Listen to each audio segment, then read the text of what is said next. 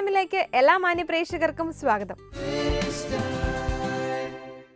ജീവിത ഭദ്രതയെക്കുറിച്ചുള്ള ഉത്കണ്ഠകളും വ്യായാമക്കുറവും കൃത്യമല്ലാത്ത ആഹാര രീതിയുമൊക്കെയാണ് നമ്മുടെ ആരോഗ്യ പ്രശ്നങ്ങളുടെ പ്രധാന കാരണങ്ങൾ. ഇവയെക്കുറിച്ചൊക്കെ അറിയാമെങ്കിലും നമ്മൾ ആരും തന്നെ അതിന് ശ്രദ്ധ നൽകുന്നില്ല എന്നുള്ളതാണ് വാസ്തവം. നമ്മുടെ ജീവിതശൈലിയിൽ ഒരു മാറ്റം കൊണ്ടുവരേണ്ടത് വളരെ അത്യാവശ്യം തന്നെയാണ്. പുത്തൻ ആരോഗ്യ ചിന്തകളുമായി നമുക്ക് പോകാം ടേസ്റ്റ് ടൈമിൻ്റെ ഒരു പുതുപുത്തൻ അധ്യായത്തിലേക്ക്. ഹലോ, നമ്മൾ ഇന്ന് പനീർ ചപ്പാത്തിയാണ് ചെയ്യാൻ പോകുന്നത്. ഇൻഗ്രീഡിയൻസ് ഞാൻ പറഞ്ഞുതരാം. അപ്പോൾ നമുക്ക് ഗോതമ്പ് മാവ് വേണം, അതുപോലെ തന്നെ പനീർ വേണം, മല്ലിച്ചീര പുതിന വേണം, പിന്നെ ചില്ലിയുടെ പേസ്റ്റ് വേണം, പിന്നെ കുറച്ച് ഒരു ടേസ്റ്റിന് വേണ്ടി ചാട്ട് മസാല വേണം, പിന്നെ ഉപ്പ് വേണം ഒബ്വിയസ്ലി, പിന്നെ അതുപോലെ തന്നെ കുറച്ച് എണ്ണ വേണം നമുക്ക് ഈ ചപ്പാത്തി കുഴച്ചെടുക്കാൻ വേണ്ടി. തുടങ്ങാം. നമുക്ക് ഏതായാലും 1.5 കപ്പ് നമുക്ക് ഗോതമ്പ് മാവ് വേണം.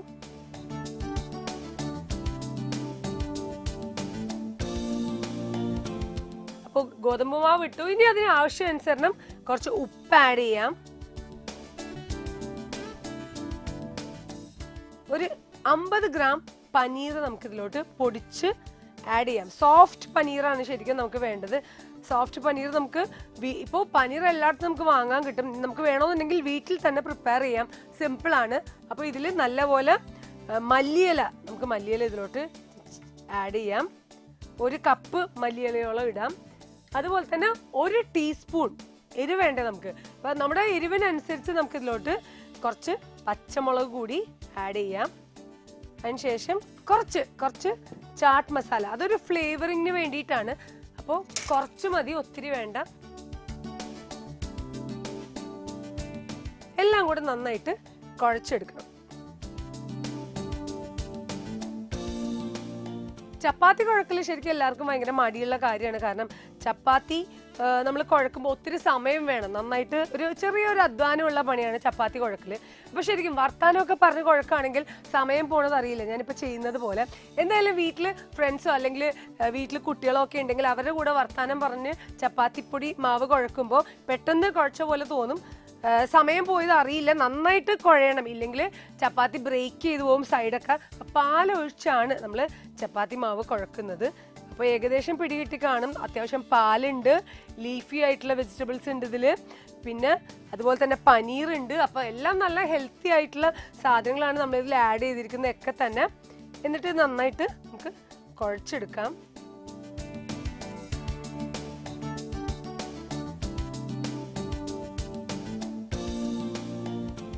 ഓക്കെ, അപ്പോൾ എന്തായാലും നമ്മുടെ ചപ്പാത്തി മാവ് നന്നായിട്ട് കുഴഞ്ഞിട്ടുണ്ട്. ഇനി നമുക്കിത് ചെറിയ ചെറിയ ബോൾസ് ആക്കിയിട്ട് ഉരുട്ടിയെടുക്കാം.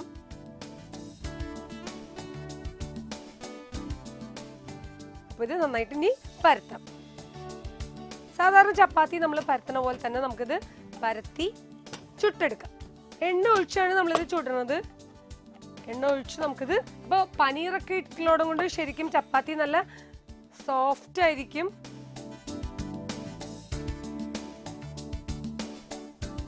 അപ്പോൾ ചപ്പാത്തി ഇതുപോലെ നമ്മൾ ചുട്ടെടുത്ത ശേഷം നമുക്ക് എല്ലാം ഇതുപോലെ പരത്തി വെച്ച് ചൂടോടെ ചുട്ടെടുത്ത് ഉപയോഗിക്കാം.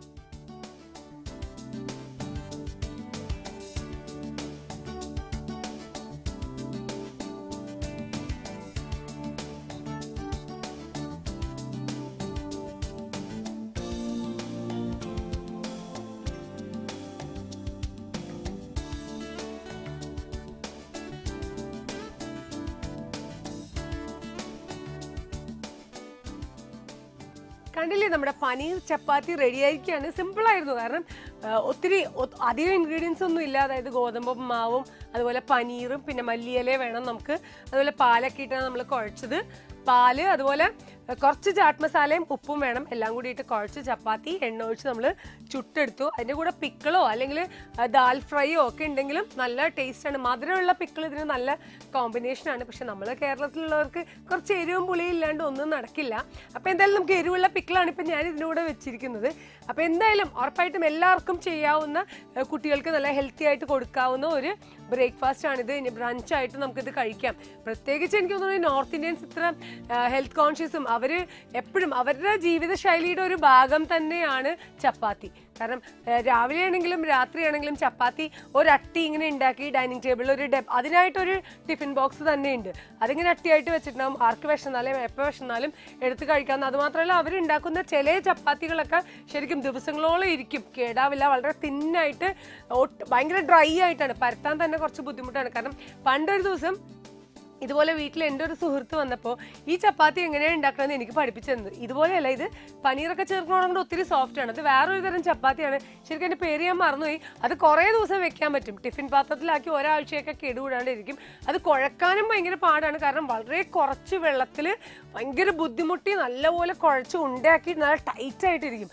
എന്നിട്ട് അത് പരത്താനും ബുദ്ധിമുട്ടാണ്. അത് പരത്തി അവർ ചുട്ട് നല്ല നേരിയതായിട്ട് പരത്തി ചുട്ട് ടിഫിനിലാക്കിയിട്ട് ഡൈനിങ് ടേബിളിൽ വെക്കും. അത് ശരിക്കും അവരുടെ ഒരു ഭയങ്കര എന്നും എല്ലാവരും കഴിക്കുന്ന ഒരു ചപ്പാത്തിയാണ്. അത് മാത്രമല്ല യാത്രകളിലൊക്കെ പോകുമ്പോൾ അവർ കൂടെ കൊണ്ടുപോകാറുണ്ട്. ആ ചപ്പാത്തിയിലും ഇതുപോലെ നമുക്ക് മല്ലിയില, അതുപോലെ നമ്മുടെ ചീര ഒക്കെ നമുക്ക് ആഡ് ചെയ്ത് നമ്മൾ ചപ്പാത്തി ഉണ്ടാക്കിയാലും കേട് വരില്ല. അതിൽ മഞ്ഞപ്പൊടിയൊക്കെ ഇടും നമ്മൾ.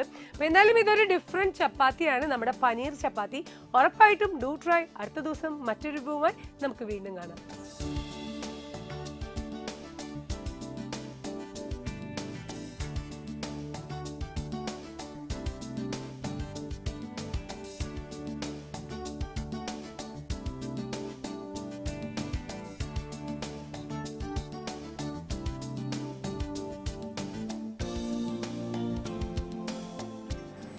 ഇനി ടേസ്റ്റ് ടൈം ടിപ്സ്. അരി വേവിക്കുമ്പോൾ അല്പം ഉപ്പ് ചേർത്താൽ ചോറ് കുഴഞ്ഞു പോവുകയില്ല.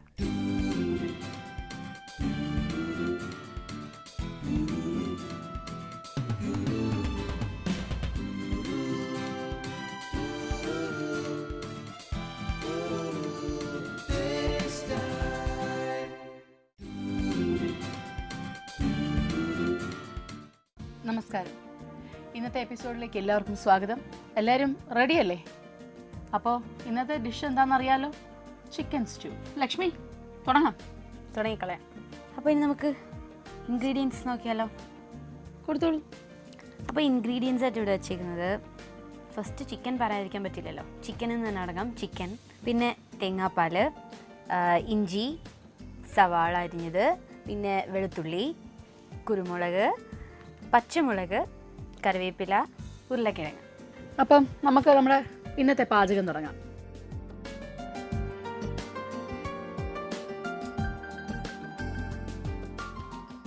എണ്ണ എടുത്തു. ഇന്ന് നമുക്ക് ലക്ഷ്മിയെ കൊണ്ടുണ്ടാക്കിച്ചാലോ?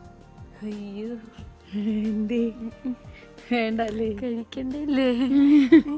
അല്ല, സമയം എടുക്കാതെ വേഗം ചെയ്യണോ? വേണ്ട, പതുക്കെ. എനിക്ക് നല്ല ക്ഷമയിന്ന്. അപ്പോൾ എന്തൊക്കെയുണ്ട് വിശേഷങ്ങൾ? വീട്ടിൽ ചെന്ന് ഇവിടുത്തെ കാര്യങ്ങളൊക്കെ എന്തൊക്കെ പറഞ്ഞു അമ്മ എടുത്ത്? ഇവിടുത്തെ കാര്യങ്ങളൊക്കെ ആദ്യം പറഞ്ഞത് ചേച്ചി നല്ല കുറേ ഡിഷസ് ഉണ്ടാക്കി തന്നു എന്നാണ്. അപ്പോൾ അമ്മ പറഞ്ഞു ഇതൊക്കെ ഇനിയിപ്പോൾ വീട്ടിൽ പരീക്ഷിക്കണം. ഞാൻ പറഞ്ഞു ചേച്ചി വിളിച്ച് ചോദിച്ചിട്ട് അമ്മ അല്ലാതെ നോട്ട് ചെയ്ത് വെച്ചിട്ടുണ്ട്. അതൊക്കെ പറഞ്ഞുതരാം. പക്ഷെ കശുവണ്ടി കൊണ്ടൊന്നും അറിയണ്ട. അത് ഇപ്പം അതുപോലെ അയാനുള്ളത് ഇങ്ങനെ എത്തിക്കും. എണ്ണ ചൂടായി, മാറ്റി വരാണ്. അപ്പോൾ ഇഞ്ചി ഇട്ടു.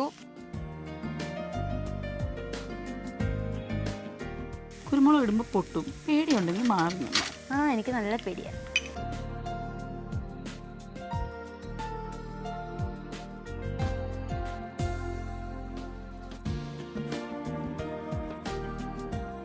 ഇതിനങ്ങനെ പ്രത്യേകിച്ച് കണക്കൊന്നുമില്ലേ? സവാള ഇടുന്നു. ചിക്കൻ്റെ ആവശ്യത്തിനനുസരിച്ചിട്ടാണ് മതി. ഇപ്പോൾ വീട്ടിൽ പാചകം ചെയ്യുന്ന അമ്മമാർക്കെല്ലാം അറിയാം എത്ര ചിക്കൻ ഉണ്ടെങ്കിൽ എത്ര സവാള ചേർക്കണം, എങ്ങനെയാണ് അതിൻ്റെ കൂട്ടമെന്നൊക്കെ. അപ്പോൾ അതിനനുസരിച്ച് നമുക്ക് ആവശ്യത്തിനനുസരിച്ച് വെക്കേണ്ട കാര്യങ്ങൾ. എനിക്ക് തോന്നുന്നു കൂടുതലും ഈ നസ്രാണികൾ എൻ്റെ വീട്ടിലും വന്ന് കയറി വരണം.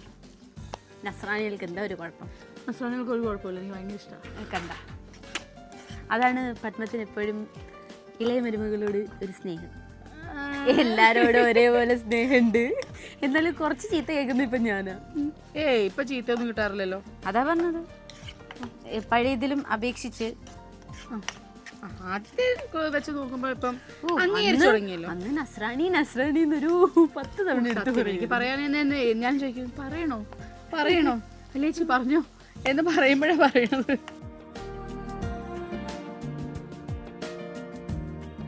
നമ്മൾ ഇതിൽ വേറെ മസാലാസ് ഒന്നും ആഡ് ചെയ്യുന്നില്ല. അത് സ്റ്റൂ ആയതുകൊണ്ട് അതിനാണ് നമ്മൾ ആദ്യം കുരുമുളക് ചേർത്തു. കുരുമുളക് കൂടുതൽ വേണമെന്നുണ്ടെങ്കിൽ കുറച്ചും കൂടി കൂടുതൽ ചേർക്കാം. പക്ഷേ അത് ഇടയ്ക്ക് ഒരു കടുക് മണി പോലെ നമുക്ക് കടിക്കാൻ കിട്ടുമെന്നേ ഉള്ളൂ.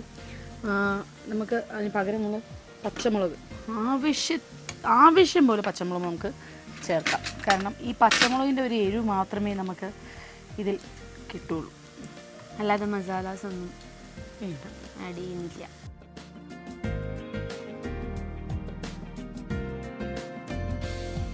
കുറച്ച് കരിവേപ്പിലയും കൂടെ ചേർത്ത് കൊടുത്തിട്ടുണ്ട്. ഇനി നമ്മളിത് ഒന്ന് വഴറ്റിയെടുക്കാം.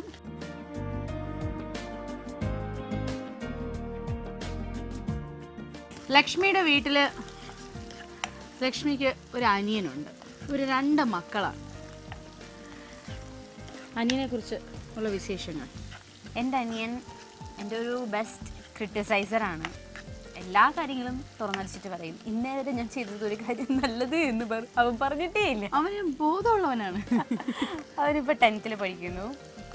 പിന്നെന്താ അവനെ പറ്റി പറയുകയാണെങ്കിൽ എല്ലാ കാര്യത്തിലും പുള്ളിക്കാരൻ ഭയങ്കര സപ്പോർട്ടാണ്. ചേച്ചിയുടെ എല്ലാ കാര്യത്തിലും ഭയങ്കര സപ്പോർട്ടായിട്ട് നിൽക്കും. എപ്പോഴും എന്ത് കാര്യത്തിലും ഞാൻ ഡൗൺ ആവുകയാണെങ്കിൽ ഉടനെ അവനാണ് പോസിറ്റീവായിട്ട് ചിന്തിക്കുക എന്ന് പറഞ്ഞ് നിൽക്കുന്ന അതുകൊണ്ട് നല്ലൊരു അനിയനെ എനിക്ക് കിട്ടി. ഇനി നമുക്ക് ഇതിലേക്ക് ചിക്കൻ ചേർത്ത് കൊടുക്കാം.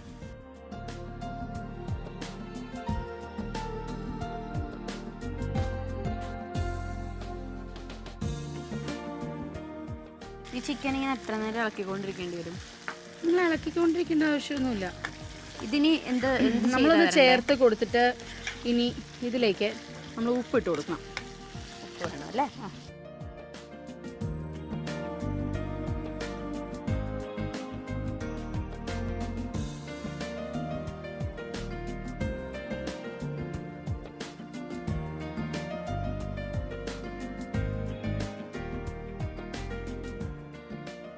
പച്ചമുളകിൻ്റെ എരിവും മാത്രമേ.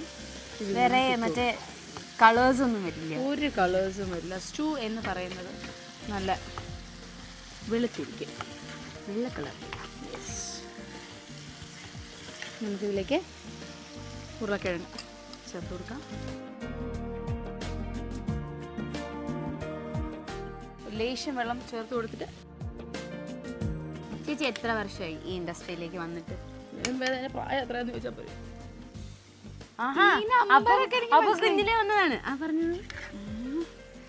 ഞാൻ 3 വയസ്സുള്ളപ്പോഴാണ് ആദ്യം ഫ്രെയിമിന്റെ മുമ്പിൽ വരുന്നത്. 3 വയസ്സുള്ളപ്പോഴാണ്. 3-3.5 വയസ്സുള്ള. അപ്പൊ എത്ര വർഷമായി? എന്റെ പ്രായം അറിയണം, അത്രയല്ലേ ഉള്ളൂ.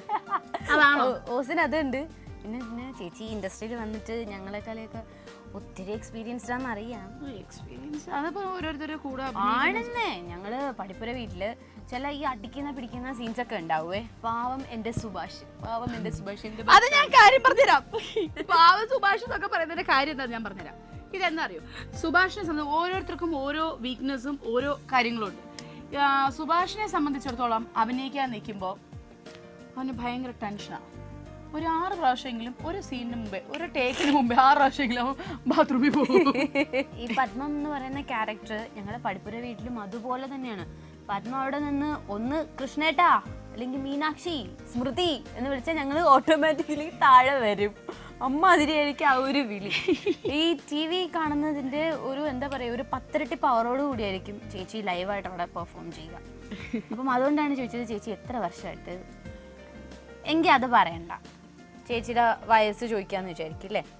എന്റെ അടുത്ത് നേരിട്ട് ചേച്ചി വയസ്സ് എത്രയാന്ന് ചോദിച്ചാൽ ഞാൻ പറയും. വേണ്ട ചുറ്റി വന്ന് മൂക്കെ പിടിച്ചാൽ ഞാൻ പറയൂല. വേണ്ട ചേച്ചി, ചേച്ചിയുടെ വയസ്സ് എനിക്കറിയണ്ട. പിന്നെ അടുത്ത കാര്യം, ചേച്ചിക്ക് ഏത് ടൈപ്പ് ക്യാരക്ടർ ചെയ്യാനാ ഇഷ്ടം?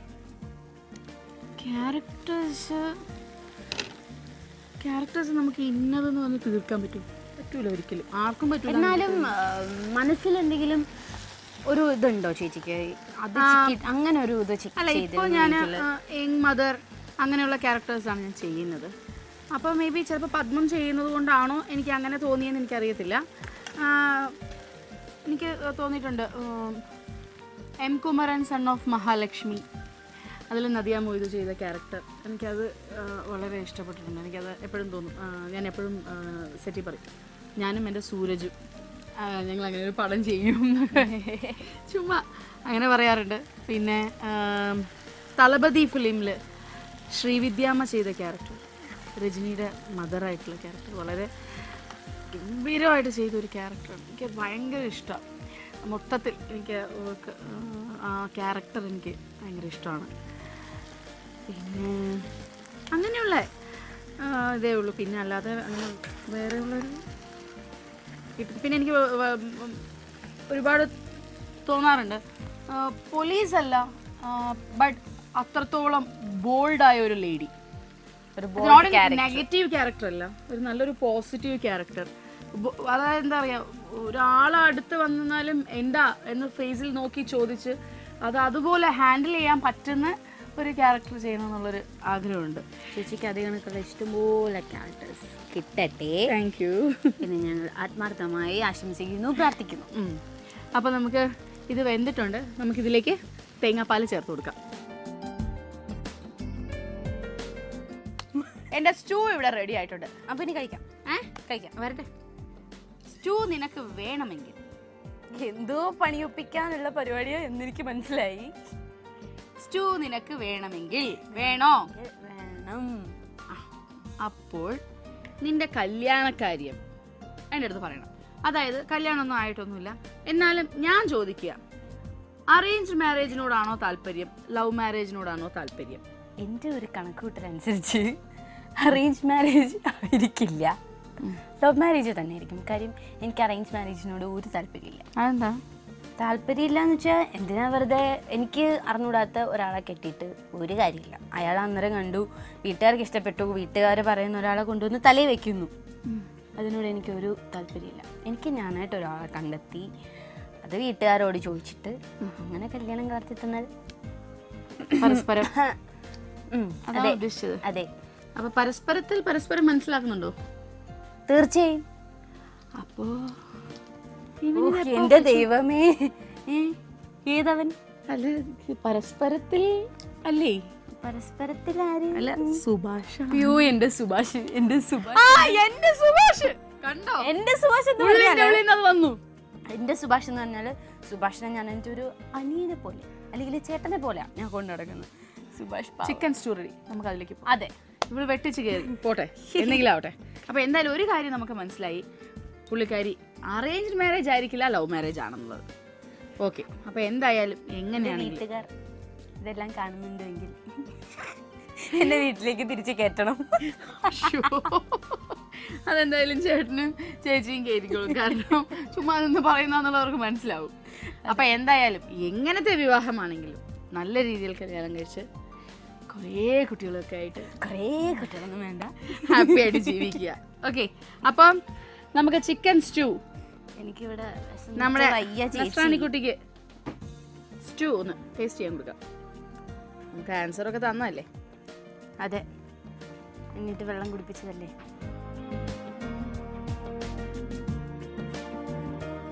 ഇവിടെ പഠിപ്പൊരു വീട്ടിലെ ബാക്കി എല്ലാവരും ഇങ്ങനെ വായം തുറന്നിരിക്കുകയായിരിക്കും. ഇപ്പോൾ നിങ്ങൾക്ക് എല്ലാവർക്കും വേണ്ടിയിട്ട് ഞാൻ കഴിക്കണേ.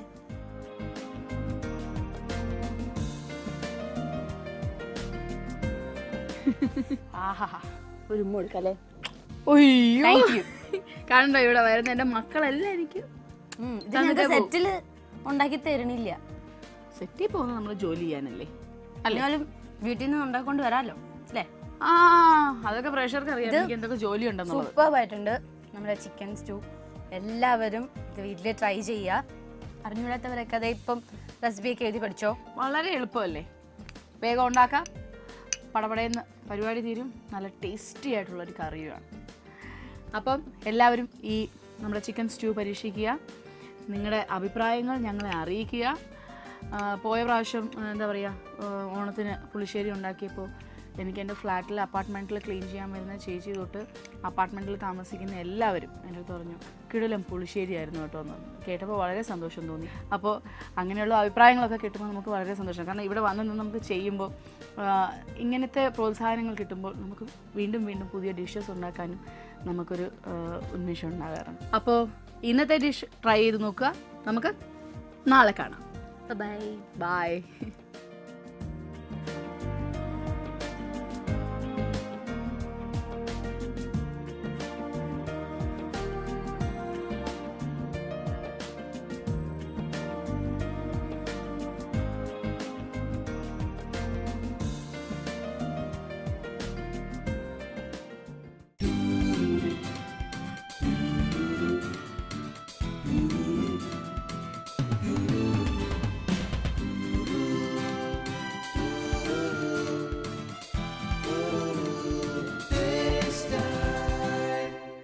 ഇനി ടേസ്റ്റ് ടൈം കത്തിലേക്ക്. പ്രിയപ്പെട്ട ടേസ്റ്റ് ടൈമിന്, ഞാൻ കുഞ്ഞുമോൾ. ഏഷ്യാനെറ്റിൽ എനിക്ക് ഏറെ ഇഷ്ടമുള്ള പ്രോഗ്രാമാണ് ടേസ്റ്റ് ടൈം. ഞാനും എൻ്റെ അമ്മയും ടേസ്റ്റ് ടൈം മുടങ്ങാതെ കാണാറുണ്ട്. മിക്ക വിഭവങ്ങളും വീട്ടിൽ പരീക്ഷിക്കാറുമുണ്ട്. എനിക്ക് ഏറ്റവും ഇഷ്ടം റീന ബഷീറിൻ്റെ പാചകമാണ്. ടേസ്റ്റ് ടൈമിന് എല്ലാവിധ ആശംസകളും നേരുന്നു. സ്നേഹത്തോടെ കുഞ്ഞുമോൾ കുളത്തൂർ.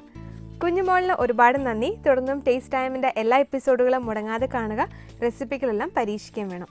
ഇനി ടേസ്റ്റ് ടൈം റെസിപ്പി താരം ആരാണെന്ന് നോക്കാം.